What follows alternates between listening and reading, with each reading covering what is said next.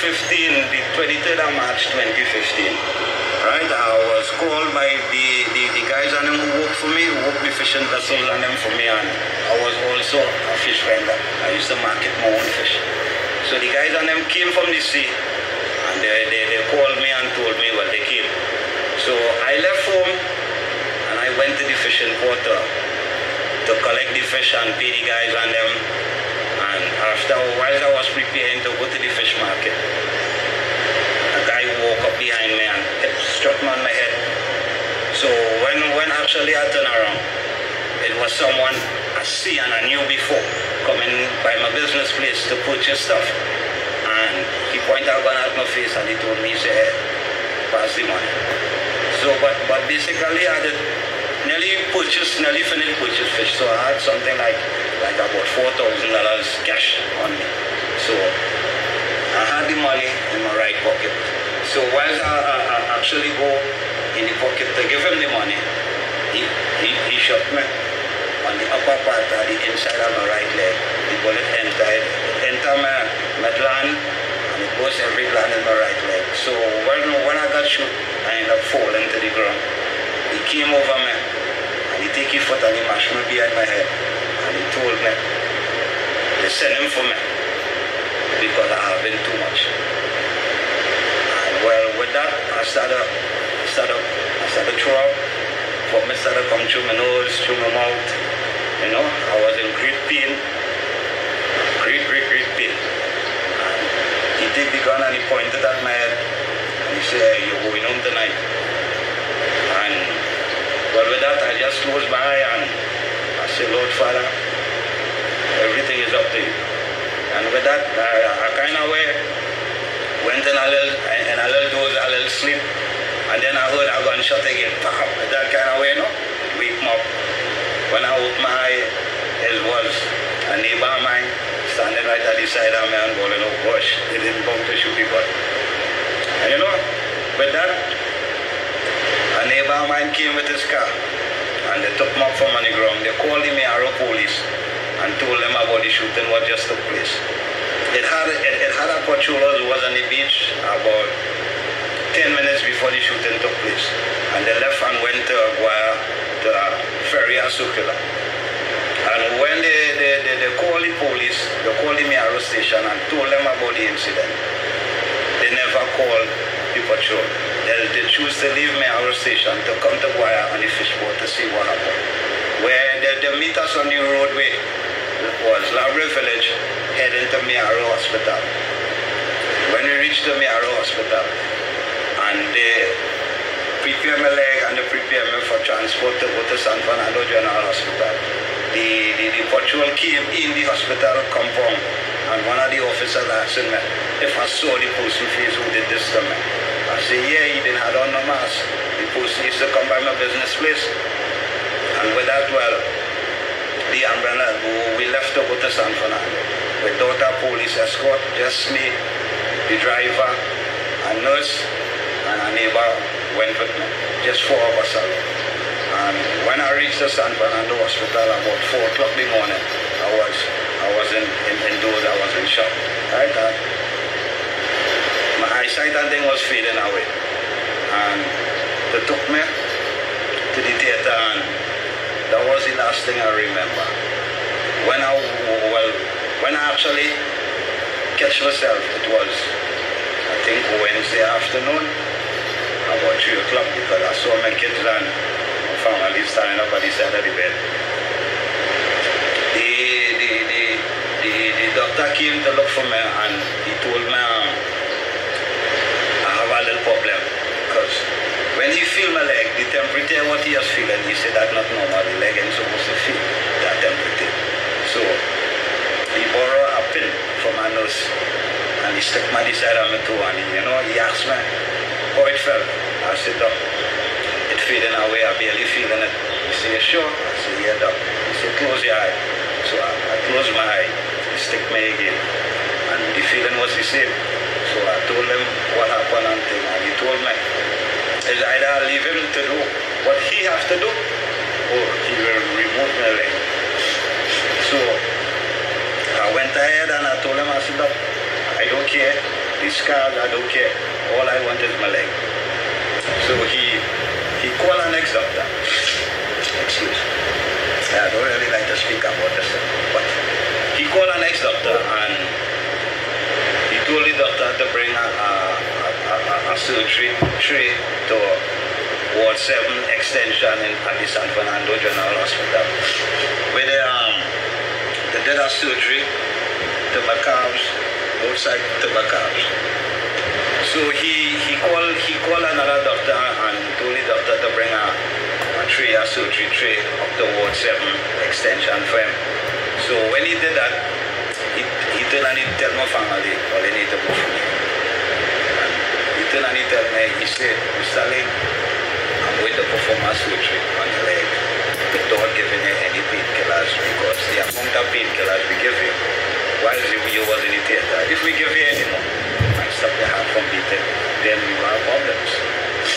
So he told me, buy the blanket and enjoy the pain, which I felt pain where like I never felt before in life. And they actually went ahead and sliced open my calves and straightened my leg like this. And he told me, well, if this didn't work, the next morning he will have to remove my leg. And which, what bless me, well, the leg is here with me today. But I didn't get a chance to tell Dr. Narayan Singh, thank you for everything they do for me. Thanks very much.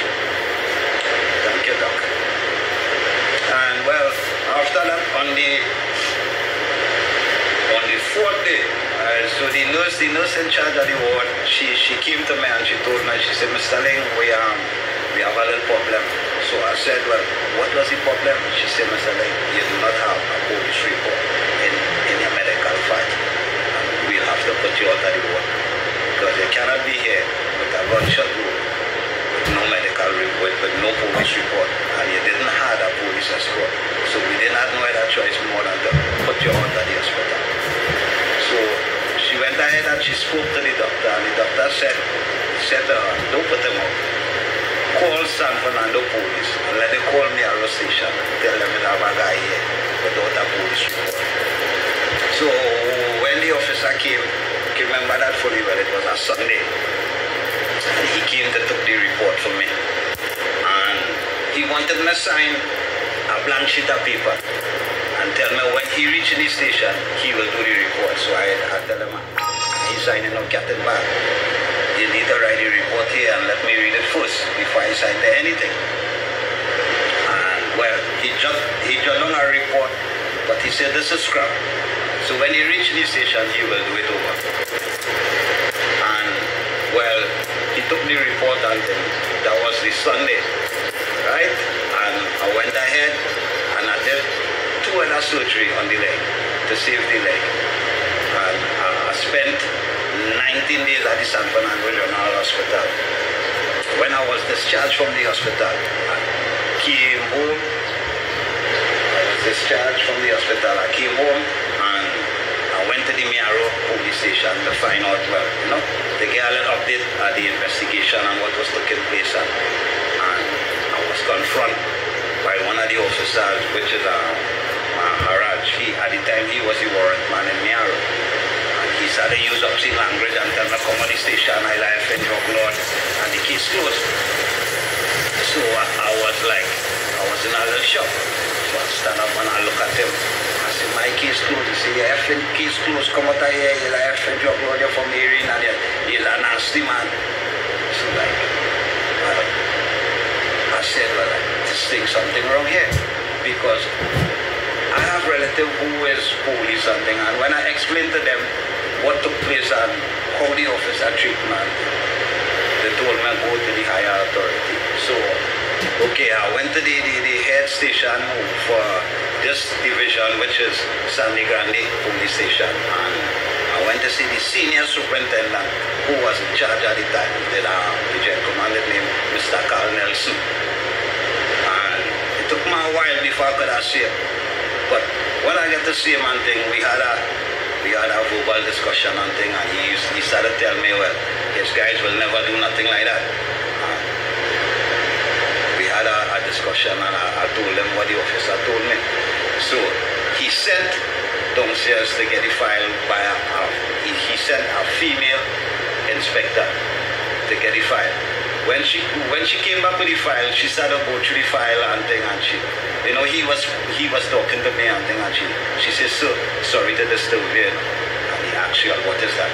And she turned and she told him, she says, "Sir, this case closed." He said, "What?" She says, "Sir, this case closed in 14 days. So the case did close while I was still in hospital."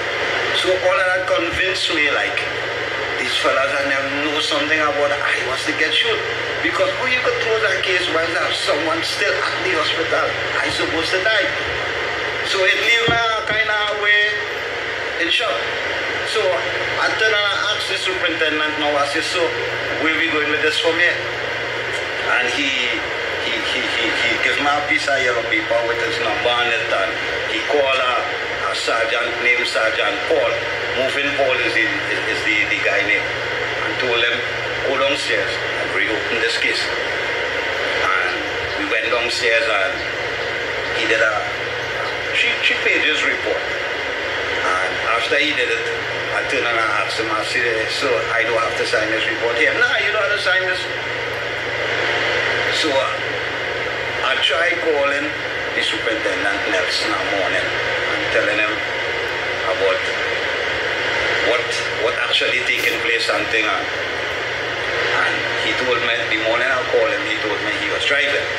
To give him at least 10 minutes, he nearly reached the work. So I said, "No problem, sir." So I called him back about a half an hour after. And the way that guy started getting on with me, and started curse and carry on and tell me, "Don't call the phone," and a hamburger him, and he walked to the door. I say, "You see this? Don't try to get on any of these people's skin. They will get rid of you." So I went ahead there and then now and went to the complaint authority, the police complaint authority, and filed a report, which they took 5 years to tell me what I brought about on the officers and them was allegation. So I asked one of the investigating officer, which is V. Rampasad. Vishnu Rampasad is his name. Well, what really going on with the investigation and thing, and only got to understand, he told me, they had to close the investigation, lacking of evidence. I say, "How come lacking of evidence?" I say, "I don't have no report of the shooting." And that talk, he said, "Mr. Ling, it's not so easy this thing is go." I say, "Well, explain it to me." He said, "Mr. Ling, the majority of these guys and them who was involved in your incident resigned." I said, "So how come they resign now?" He said, "Mr. Ling, we see police complaint authority. When these fellas and them resign and go home, it have nothing we could do about it." I said, "What do you mean? Under what law and what act of this country these fellas and them wrong when they resign does come right?" I would like to know, because first time I hearing this, like it's a shock to me. He turned around and he told me, he said, "Mr. Ling, what you want me to do? This is Trinidad, you know. This is how the things work here, you know." So I was in a shock. So I went ahead and put up an article on Newsday, which was, the article was on Sunday the 18th. Sunday the 18th. So I went ahead and put up an article in the Newsday on the article was on the 18th of July 21 on page 10, where I take the matter to the DPP. Right? So I went ahead and I wrote Mr. Radagas for the DPP a letter telling them about the ruling that the police complaint authority made. So when I went to him and I told him about it, he personally told me that ruling not good. That which was the 4th of August 21, where he told me the ruling wasn't good and stuff like that. And me and he had a little verbal discussion, and I asked him why people in authority in this country do not be held accountable for the action. Why it is people could do these things and resign and go home and all the wrong become right. Under what act or what law of this country this is available, because I travel a lot. I told the world. And first time I seen this taking place. So he find I was very disrespectful to him by telling him that. And he turned and he insulted me by asking me, if I give you money, what are you going to do with it? I said, sir, what do you mean by that? Because I was working for my money. I do not have a police conviction. I had my little business and thing was going good. So I can't see how you as a DPP could ask me a question like that. So I was in a little maze, I was in a little shock, so it took me a little while before I answered. So I look at him, and I look at him good, you know, and I started to question myself and ask myself, will you be treated fairly and justly? So after that, I went ahead and I wrote him a letter, which was, I wrote that letter 6 months after me and he spoke, which was the 21st of February 22. Asking him about what taking place with the matter, which he never answered me. After this day, he never replied to my letter. And he told me he power is in his pen. So I got to realize that power in that pen is not for me. I am not worthy enough for that power. Or because of the color of my skin or the texture of my hair. I would like to know why. I would like to know why. Because I did my part for my country by paying taxes to my country and stuff like that. So it was a little amaze to me. So when I see he had replied to me and thing, I went ahead and wrote the president a letter telling she about his behavior in office. So she ended up replying to me and she let me know that she do not have jurisdiction over the DPP, but are being treated unfairly. And she told me, she wished me the best by going about to seek justice. I mean, something like that, it's totally unacceptable. That kind of behavior coming from the DPP office and from people in authority in this country, totally unacceptable. I would like someone in the